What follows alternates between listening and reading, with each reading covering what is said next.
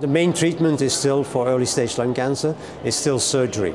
But there's a lot of discussion going on how to do the surgery, by minimal invasive techniques, sometimes by open techniques, or to combine it with other modalities, what we now call combined modality therapy. But surgery is still the mainstay. One of the main problems we have to tackle during that session is when is sublobar resection versus lobectomy indicated.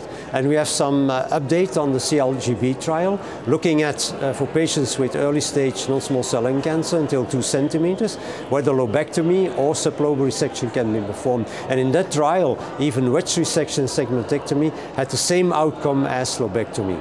But we get an update on that, on those patients who get, for example, those patients who had more complications, they have also more recurrent disease. And also older patients have more recurrent disease. So probably in those patients it will be worthwhile to do a lobectomy from the start. But that's something other trials will have to show.